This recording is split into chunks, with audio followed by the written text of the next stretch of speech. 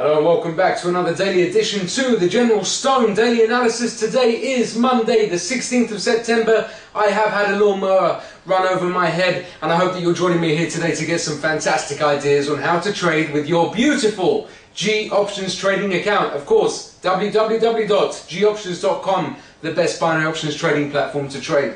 As we can see here, we've got the title, Summer Officially Quits.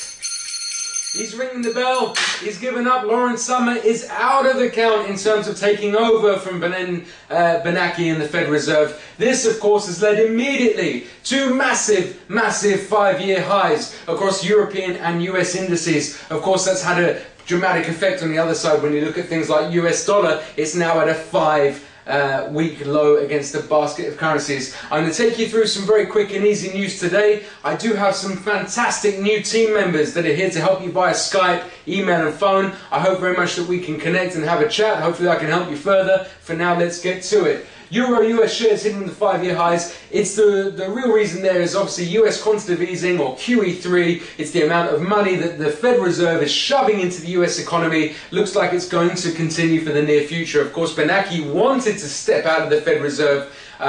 It was quite notorious that Lawrence Summer was very much against QE3 and planned to put a stop to it almost immediately. Now that Lawrence Summers, for whatever reason, has given up the ghost and he's out the running, we're now looking at a much more longer term view in terms of that quantitative easing continuing. And of course, that's meaning that overall share index prices are going up, but actual focus and confidence in the US dollar has gone straight down. Obviously, if they're just going to print more and more of it, it's not worth very much anymore, is it? Moving forward, Euro banking nightmare is continuing.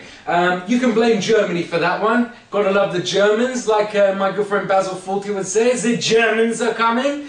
The problem here is that Germany's putting a hold on this new European banking union. Their problem is in the new union's timely manner of putting forward what they would do in a current or future banking crisis. Of course, you know, Germany is a bit of a stickler for doing things in a very particular fashion. I'm not really against them on this, to be honest, because the whole European Union was a goddamn shambles to begin with. And you know, if Germany wants to take the lead on this one, I think someone needs to. What they're really discussing are future crisis models in terms of if there is another collapse or something close to it, how are we going to avoid the same problems that we've been facing over the past few months and past few years?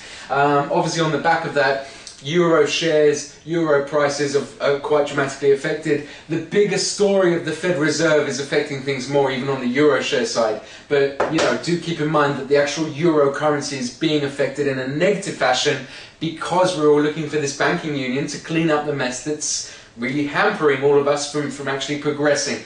Last point of the day, Asian markets seem relatively semi-positive. I've written here semi-positive, quite bullish volume. For those of you out there that use indicators on charts like the stochastic view and they have a look at the stochastic indexes, they can actually tell you how much daily volume we've actually got going on and how much volume at any given time is happening on a specific asset. Again, do connect with me, we can go through some charting and I can teach you a bit more about that. But big stock and big bank mergers to come in the Asian section are actually driving forward that bullish positive behavior, and I think the real key here is Japan for the future. Moving forward to the quick hot picks for right here, right now, today, the 16th of September, looking at sterling versus Japanese yen is actually rising up. Euro versus Japanese yen, even with the Euro banking nightmare because of the Fed Reserve issue like we discussed, is rising up. Anything US dollar based, and this is really against a basket of currencies. If it's going with the USD, I'd say that USD actual movement is going to be going down. Skype and my contact info is always behind me. I really do apologise on the haircut. I did try and beat the guy, but there was nothing I could do once he got the shaver out. My name is the General Stone. I hope you'll be joining me all this week, and as much as you can connect with me on Skype, I do have a brand new team I'd like to introduce you to. Best of luck.